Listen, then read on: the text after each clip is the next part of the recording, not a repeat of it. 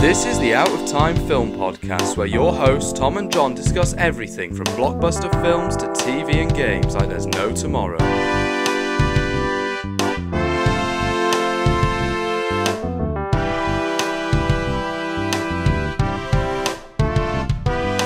Hello and welcome to the Out of Time Film Podcast. I'm Tom. I'm John. And this week we're talking about Deadpool and Wolverine, and John, you are joining me all the way from Croatia. Yes, everybody. I have an echo chamber. I'm stuck in the hyperbolic time chamber right now. So bear with me with this audio. So I'm hoping it'll sound good on that side. But yeah, Deadpool and Wolverine. It has been a while since we've seen Deadpool, 6 years. And It just feels so weird to go back into that phase of Deadpool because it just feels like we finished it with that closure with some kind. But no, we did get hints about like, hey, we're going to get Deadpool somehow in the MCU. And it's a really long story how they got this all together. Yeah, it feels so weird because we closed the X-Men timeline with Deadpool 2, with Logan, with Dark Phoenix. And it really felt final for better or for worse. And so now to be like, we're back. And not only that, but we're folding it all into the MCU and non-spoilers first. But in many ways, this is like the swan song to the Fox superheroes. Logan is the true culmination of the arc. Deadpool Wolverine is the swan song. It's the victory lap. It's bringing back a load of different stuff from throughout the time. It's kind of saying, hey, wasn't this great? Even though we've already had the emotional climax. And I do understand that way of thinking a lot. Yeah, I could definitely see this is a love letter to the Fox era with X-Men 1, 2, and 3, and then Days of Future Past, First Class. But then, with Deadpool, it was a really kind of a struggle for Marvel because you got 3 different Marvel sections, one at Fox, one for the MCU, and one for the spun for Spider-Man universe as well. So It's interesting. When we grew up, we were just thinking about like, hey, it'd be really interesting how Wolverine or Deadpool would be in the MCU. This film is reflecting on that era of the good and bad and the ugly of Fox Marvel. And I was just really hesitant about this movie. How are they going to tackle Disney trying to overcome Deadpool's humor with the violence or with the jokes? And I gotta say, they pretty nailed that freedom of what Deadpool is like in this film. It has some brilliant moments in this. I thought there's some really compelling, emotional, funny moments in the story that I thought, hey, that's a really interesting path to go down there. But I just felt like, why do we need this movie? Because this is just that closure for the characters. It just felt kind of wholesome, but also just like, this is just kind of annoying.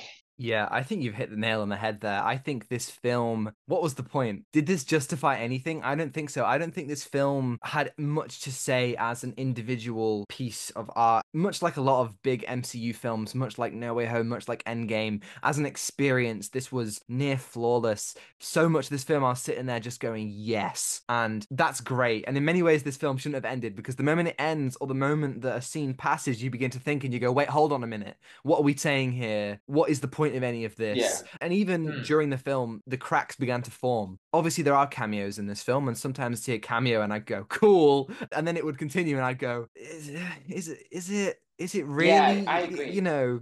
Yeah, like, we've done videos on Deadpool 1 and 2. I like the first. I love the second. This franchise had a good thing going for it. It flirted with other continuities and cameos, ton of fun and really stylish, especially in the second one. And I feel like this third one, they were trying to make me dislike it. They dropped some of my favorite characters from the previous film. No Cable, no Domino. Hired the guy who made Free Guy, which is one of my least favorite films, Train 21. The rumors and the leaks, it made it sound like it was just going to be a cameo-infested fangasm. And it would lose that emotional core in the heart of its first 2 films. On top of all that, they're bringing back Hugh Jackman as Wolverine after the beautiful goodbye to his time in the role with Logan. The film just felt made to piss me off. And you know what? I just thought it was just kind of fine. I didn't have massive feelings about it. I wasn't overly positive, overly negative, but I think that's almost a problem. I feel like this film should have really, as you said, justified itself. I should have said, yes, this was worth bringing Hugh Jackman's Wolverine back. And I kind of Yeah. don't know if it was. Yeah, it's just like when you look back at the first two, Deadpool 2 was hitting the nail of like what Deadpool is supposed to be like as a character. There's that emotional sides of the story, which I absolutely love. And it's just like how Deadpool goes through the struggles, losing Vanessa in that story. That opening was just so cold. It's just done brilliantly well. And in this one, it just felt like there wasn't a flair in this movie. It just felt like we're just watching a copy and paste of something that's trying to replicate Deadpool 2 in the worst way possible, in my opinion. It's just like, why does the movie need to lean on the cameo fest and it's just like linger on that as well? And the problem with this movie is it was trying to get the audience's attention of like, okay, what's going to surprise us? What's going to surprise us, with the TVA or, the characters that come out of nowhere. So that was in my brain all the way, like, okay, is there something going to break our expectations? But no, it just lent on that idea of like characters, this possibility, what they could have done. And that really annoyed me. There's some brilliant stuff that they had, some really interesting dynamic between Wolverine and Deadpool. And I mean, I wish this as well to have this Deadpool and Wolverine interaction for such a long time. And I wish the movie was trying to do something on its own, but I think it just felt complex at the beginning, just felt very messy. Yeah, there's this idea of failure and the chance to be a hero and taking that chance. And there's some really interesting moments in the film exploring failure from Deadpool, from Wolverine. There's a particular group of cameos that also explore that idea of the missed opportunity to be a hero. And I thought that was really compelling. I thought that that was something that the film sometimes really went with. What I wasn't expecting was we get Wolverine in the yellow suit, but they gave that yellow suit meaning. They gave that yellow suit part of his character arc and the position of this Wolverine that we meet. That's all really interesting stuff. But I feel like so much of it slipped away in favor of stuff that felt like it wanted to get fans excited. And I feel like that's never the way. You shouldn't be making a film thinking what's going to make the fans excited. You should be thinking about what's best for the story. What do you as a creative want to see? And I do feel like they were kind of maybe thinking a little bit too much about getting people happy. There's a lot of actually really good. This might have been the funniest Deadpool film yet. There's some really good jokes about the MCU being shit after Endgame, about the quality declining. I thought that was really good. You can tell that they have this entire untouched pool of jokes and they really mind it well. Who knows, in the future those jokes might not age as well, much like Deadpool 1, but I did think those jokes were fantastic. But the whole thing just had me exhausted. There's a lot of stuff that made me excited and happy, and the overload of nerdy stuff was, it was exhausting in its own right, but mostly my feeling is just I can't handle how this whole MCU, this whole universe is slipping into mediocrity, and its only cries of quality are being snuffed out by audiences who don't care and artists who are moving on to bigger and better things. And I'm just sick of films that look like they were shot entirely on a soundstage with hollow characters spouting nothing but various one-liners and emotions that barely last two scenes. That's somewhat of an exaggeration, but God, did I think the film was just fine and did not justify bringing back Jackman's Wolverine. As much as there were great moments, I feel that those moments were completely lost in a muddle of everything else. Yeah, I completely agree with that because this film is really meta because it's talking about Fox. Oh my god, I need to get some water. Give me a second. Okay. I'm struggling over here. Croatia's gonna kill you, John. Oh my god. Right. So this film is trying to incorporate that idea of, the relationship between Marvel and Fox, the idea of they've been trying to do this for years. So they lent on that idea. It's just like I wish they could have done something else to really focus on the emotional side of Deadpool because there's a really interesting concept for Deadpool because he wants to be Avenger. And that's really interesting that I think that is a really good continuation from the second film because he is learning how to be a hero. He wants to prove himself that he can be better. And I wish they focused on that side as well. It's just like, okay, that is a really interesting side to Deadpool because, again, I keep mentioning this all the time. It's a really interesting concept of like, how does Deadpool deal with immortality and how he uses jokes to really hide his emotional feelings. And there's an amazing scene. I think it just worked really well to see that dynamic between Wolverine and Deadpool. So I talked about that in the spoilers. Well, let's get into spoilers. Tell me Yes. about that scene. Deadpool and Wolverine get in the car and they're just driving and then they talk about what they're going to do if they save Wolverine's universe. And Wolverine is like, What do you mean if? And Wolverine goes really, really hard on Deadpool, breaking down his character, breaking down who he is, and it's just like being with this pathetic guy. And I was like, whoa, that was such an interesting scene. Why can't we see more of that dynamic between Wolverine, who sees Deadpool as this character? Because you don't see that as a lot in the movies. Like, I mean, with Cable's dynamic was great about like how Deadpool's so annoying. How does he deal with that? But Wolverine, he's just like really pissed. And Deadpool is just really heartbroken about what Wolverine has to say, because it's like that hard hidden reality that Deadpool has to go through. Like, he's going to lose this relationship with Vanessa, but also that's just a repeating storyline as well. You keep losing Vanessa, but brings way back to find her. I don't know if you're familiar with the Amazing Spider-Man run of comics by Zeb Wells, where Peter loses MJ to another guy. And Zeb Wells was a writer on this film. This film had like 6 writers, and I know that the writer's strike was impactful, but it really felt like a tug of war between all these ideas. One thing that I really praised in Deadpool 2 was Cable, was his role as an antagonist. And in this one, we have such a really great opportunity. Emma Corrin as Cassandra Nova. What potential we have there. She's the twin of Charles Xavier. She's been cast away. We have this great actor playing her, and she was so disappointing.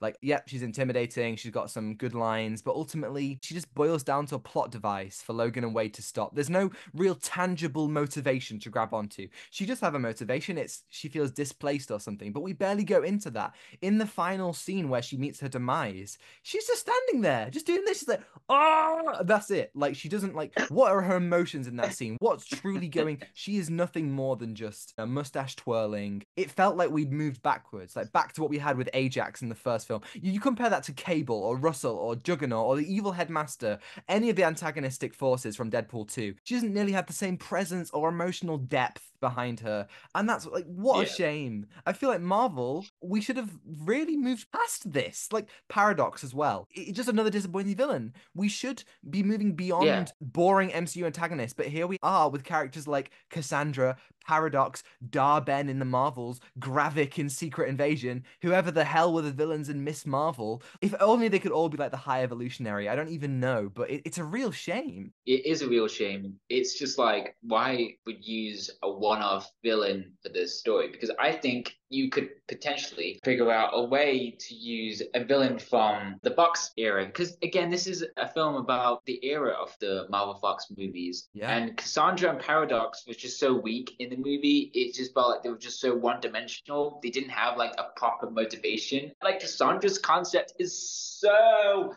interesting. But at the end of the day, it's the story. There's some really interesting bits in the story, but overall, it just feels like it's just so messy, and you're trying to grasp these concepts one at a time, and it just feels like, whoa, okay, we just went some really interesting stuff, but then we just decided to go by and go with the cameos. But to go with Paradox, this was such a confusing moment for me. Deadpool is like recruited by the TVA. It's like, we want you, Deadpool. It's like, oh, cool. Can I join the whole secret timeline business? Like, yeah, sure.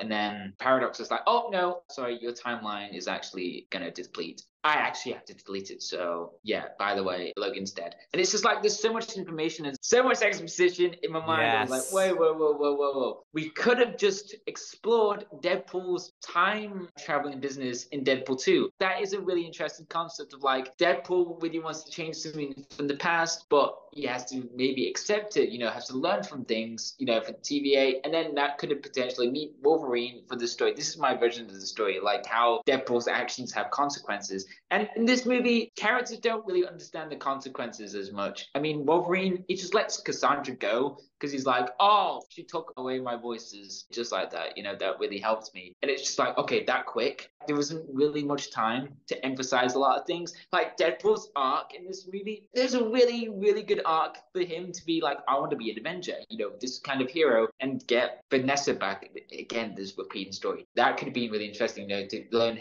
as a hero, like how can you move from there to go into Secret Wars or something like that, or other movies as a character. But no, we don't really get to see that emphasized throughout the movie with Logan as well. So yeah, and then Logan's arc, nothing was really emphasized for me. It just felt there was so much going on with the cameos, so much going on with the concept, and I really didn't like how the TVA was underused in the story. It just felt like, oh, they were just at the back of your mind. because Deadpool broke so much rules of the TVA as well, and they had to go back to the void with this. So I just don't know why this movie had to had so much in and just could have focused on the really good aspects of the movie and just like, no, okay, we're going with the cameos. Again, it's that push and pull between all the different writers and all the different things they wanted to do with this film. And there are moments when those emotions really come through. There's a scene by the campfire where Logan talks about what he went through, how he lost his version of the X-Men. And I thought that was beautiful. And the idea that his arc is that now that he messed up so badly, he wants that chance to prove himself. That's why he wears the suit. That was brilliant. The moment where he gets out of the car and he stands with Deadpool and Laura and Gambit and Elektra and Blade, that was really good. I thought that those actually, like, cameos, sometimes they work, sometimes they don't. The whole Johnny Storm thing, that wasn't really for me. It was a fun kind of, we think it's Captain America, but it's not. But to me, I just watched it and I was like, oh, Chris. But I can't Yeah, lie. Seeing Blade and seeing Elektra, and especially seeing Channing Tatum as Gambit, finally, yeah, after all this time, I cannot knock that. Brilliant. His accent was perfect. His suit was, I mean, maybe the suit was a little bit too CGI. I hope he actually got to wear the suit, but the suit was amazing. All yeah, of the scenes with those guys were just great, but like, we don't really get enough time. It's like they're here, they say the one-liners, action scene, and that's it. yeah, Like, we do get a good emotional scene with Laura where she talks to Logan, but it's like, we don't really get to the core of what it means for them yeah. to be lost heroes, heroes who never got their chance. That's a really interesting thing to do, and we do get moments Mm, of that, but like, yeah, moments aren't enough. In a film where so much is going on, we need more than just like, yeah, I wish I could be a hero. Anyway, on to the next scene. It's like, whoa, why is this film two yeah, hours? Let's slow down. Deadpool makes a joke about audiences being okay with long run times. Make it 2 hours, 45 minutes then. Really go for it. This year we've seen Dune Part 2, which is one of the highest grossing films of the year. And that was maybe, was that 3 hours? I think it was. Make this film longer and really dig into those things. There's a great sequence where we get to see different Wolverines, right? We see like a comic book accurate height Wolverine. We see Henry Cavill as Wolverine, which is a bit weird, but fine. We saw Wolverine in the John Byrne suit, the brown and yellow, which is the best Wolverine suit. And I was eating yeah, that up. And that scene was very fast. It is a montage, and that's fine. Those scenes are fine. When it's a montage, you can afford to just kind of skip through the cameos. But yeah, when you're introducing these characters and you're trying to further the themes, don't just have them in for 2 seconds. Don't have Blade in just so he can say some motherfucker's still trying to ice skate uphill and then he leaves. That's basically all he did, right? They walk yeah, in slow motion to music and then like they get like their cool moments, then that's it. yeah. We need more. That's not good justification. Yeah, and the idea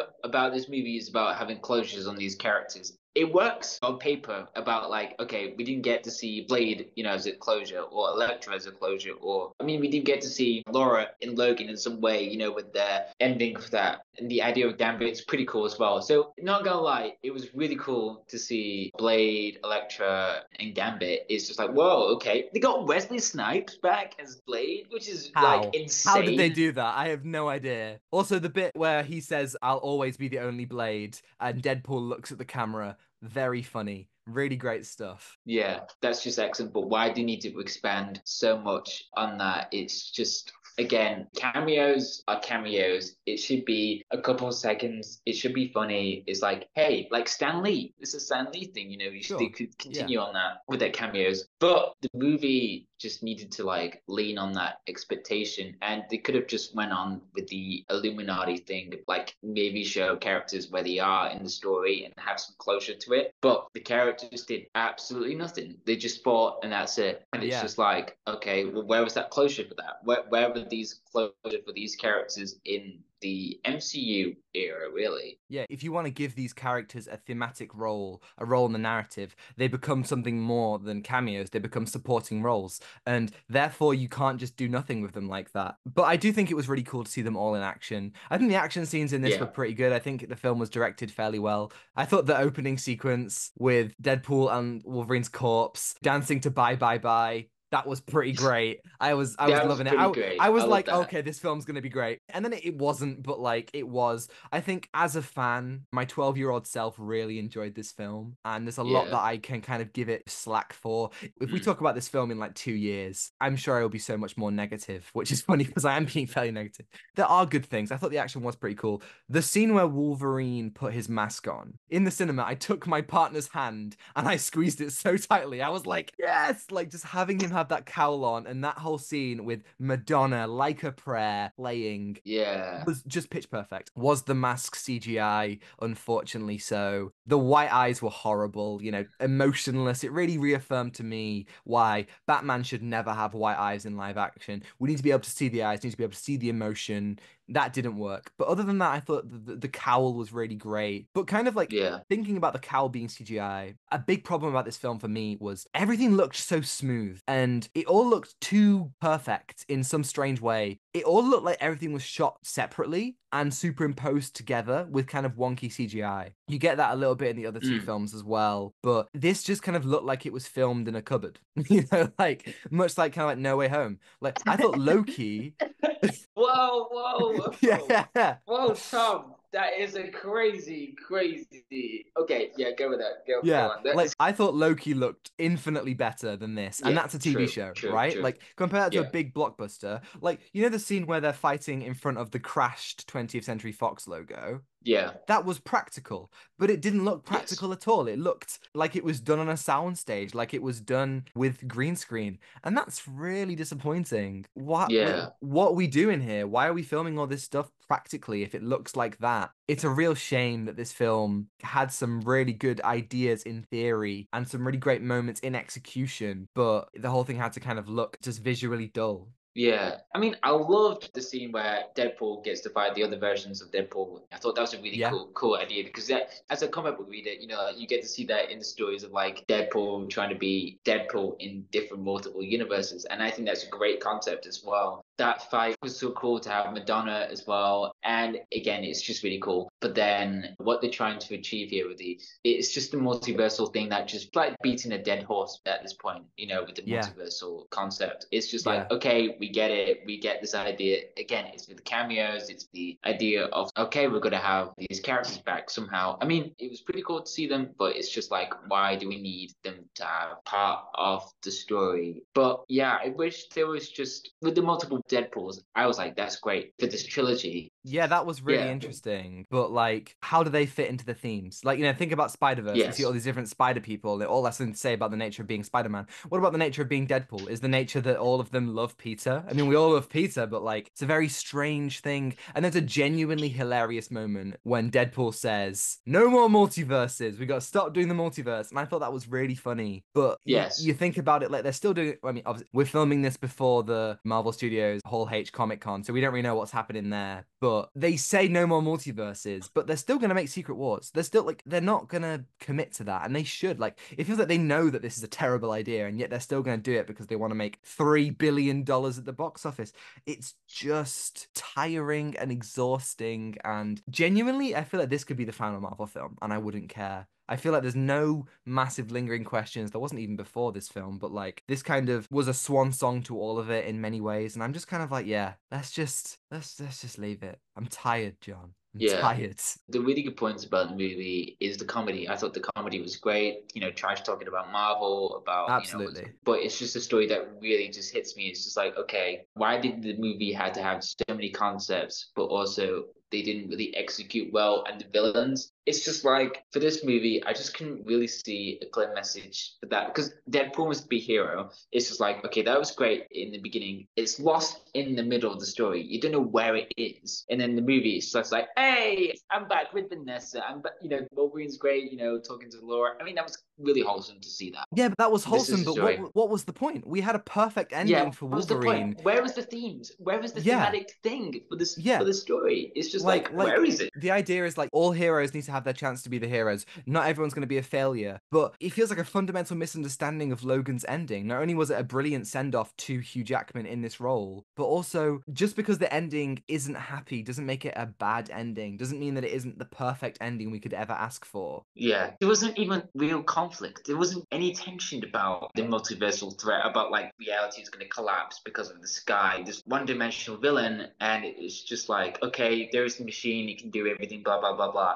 And again, Loki season 2 successfully worked around with the tension of like, how is Loki going to save the multiverse? And Loki season 2 had no villain. The antagonist was time. Obviously, there were small antagonists, but largely the antagonist was time running out and time unraveling. And that was so much Yeah. more interesting. Yeah, this movie should have just focused on the consequences of using time travel from Deadpool 2 because it's like Yeah. the TVA might look into Deadpool. With the time travel, it just gets a bit complicated. I wish there was just an easy way without getting so much exposition at the beginning of the story. So overall, this movie just felt really messy but funny. There's one movement I absolutely loved as well is when Deadpool and Wolverine are trying to destroy the machine and they hold hands together and you get to see Wolverine's butt. And it's just like, okay, Yes. this is a pretty good moment. There are some fantastic individual moments. I think all around there are some brilliant music choices. Might be the best Deadpool soundtrack we've had. There are some really Yeah. nice sequences and some moments that made me as a fan really happy. Gambit again, Channing Tatum, we were robbed. We were robbed of you as Gambit for a whole movie. It was great to see some of those stuff. You know, I have friends who love this film. I have friends who this is just ignited a fire back inside of them that has made them excited about comic book films. And that's great. This film is guaranteed to do great Yeah. at the box office. It might be the kick that Marvel needs to propel themselves into Captain America, Fantastic Four, Thunderbolts, the films next year. We'll see what gets announced at Comic-Con. This film, I had a really good time watching it, but I don't think it was that great, to be honest. I don't think it was for me. Deadpool 2 will always be the GOAT Deadpool film. At the end of the day, it's just like theme park. Like what Scorsese said, that is completely true. He's got a Yeah. point. At the end of the day, this is just entertainment. So we have to consider that. Yeah, and this is a comic book movie as well. So for a comic book fan, this is pretty cool. Yeah, I see a lot of tweets. They look at all the most recent MCU projects and it will be the MCU is over, the MCU is back, the MCU is over, the MCU is back. You know, people constantly acting like every film is gonna or every show is gonna make or break the universe. That's not what's going on. Sometimes the MCU is great, sometimes the MCU sucks. It's always been like that. I thought this film was fine. I want it to all be like Loki. I want it to all be like Guardians 3. I want it all to be like Eternals. It won't be because those aren't the films people care about. But let's not act that because one film or one show you didn't like, it's over. Yes, Secret Invasion sucked, but Guardians 3 was Very true. just like one thing before that. Like, calm down. I don't think this film is the MCU being back. I don't think this film is the MCU being over. The MCU is the MCU. It will just continue on until Hugh Jackman is 90, as the film says itself. So we'll see. What are you going to give Deadpool and Wolverine out of 10? This is really hard because I think this is better than Deadpool 1 because Yeah. Deadpool 1 has really some messy structures. It didn't have that. But this one, I thought the comedy was just excellent. It made it a lot of fun. This is a movie just to turn your brain off and like, hey, this is just some fun. So I'm going to give this a 7. Nice. Yeah, I agree with you. I think it is better than Deadpool 1. Not as good as 2. It kind of suffers from that superhero trilogy thing where the final film in the trilogy kind of expands a bit too wide. It doesn't feel like that much of a continuation of 2, but you know, as a film, I had fun with it. I'm going to give it a 6. Thank you everybody for listening. If you're listening on YouTube and you liked it, you can like and subscribe if you want to see more. And if you're listening on Spotify or Apple, you can follow and give us a 5-star review if you think we're worthy. And next week, we are going to the opposite end of the comic book spectrum. We're going to be doing Batman Caped Crusader, which I'm really interested about. Yes. Yeah. I'm so looking forward to that. John just put his arms up like it's the second coming of Matt Reeves. We're so back. Yes. Oh my Yeah, God, my throat is that's just gonna like be so brilliant. destroyed right now. And you can send us an email at outstimefilmpod@gmail.com. We'll be recording next Saturday, so let us know your thoughts on Batman Cape Crusader by them, and we'll answer it right here on the podcast next week. Yes, and you can follow us on Instagram at Out of Time Film Pod to see our incredible thumbnails from Zain Afzal, on Twitter for more thoughts from Tom and me, and TikTok to see the clips we shoot, or also on Instagram Reels and YouTube Shorts. Thank you for listening. Thanks to James-Meyer for the excellent theme. Thanks to Ronan Phillips for focus as always, and I think that's everything. And my throat's about to be destroyed. And oh my god, I need water. Take what you're giving. Give nothing back. Goodbye. Goodbye.